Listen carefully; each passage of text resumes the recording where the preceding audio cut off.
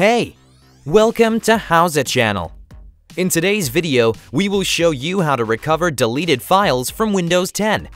Let's go! First, we are going to delete some files so we can show you how to restore them. Open the File Explorer. Go to System Disk. Open Howza folder. Select and delete the files. Open Recuva. Click Next.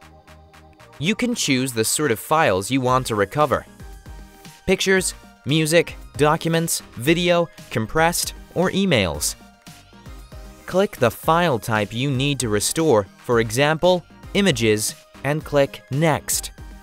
Choose where were the files.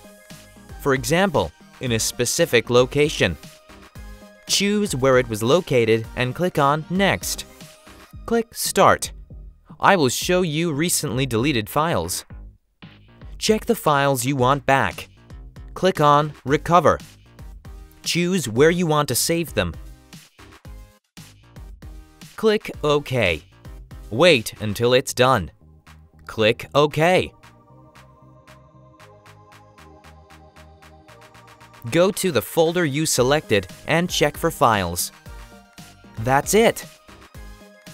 Thanks for watching the video. Please like it and subscribe to our channel. We upload new tutorials every day.